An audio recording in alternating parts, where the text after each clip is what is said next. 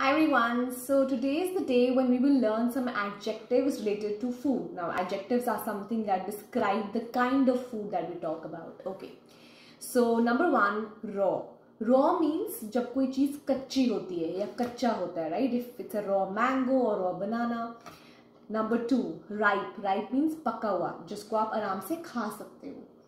Number three, bland means जिसमें कोई spices नहीं होते, which are tasteless. I mean doesn't have a good taste and doesn't have spices. Number four, spicy. जैसे कि नाम है, spicy means it has proper spices in it. Number five is rotten means जो चीज़ सड़ चुकी है, खराब हो चुकी है, उसको आप खा ही नहीं सकते. And then the next one is rancid. Rancid means कोई चीज़ जब बहुत पुरानी हो जाती है पड़ी हुई और उसमें से एक unpleasant smell या unpleasant taste होता है. So we call that rancid. And the last one is stale. Stale means कोई बासा खाना. For example, you made some bread और वो पुरानी हो गई है, बासी हो गई है. That is what stale is.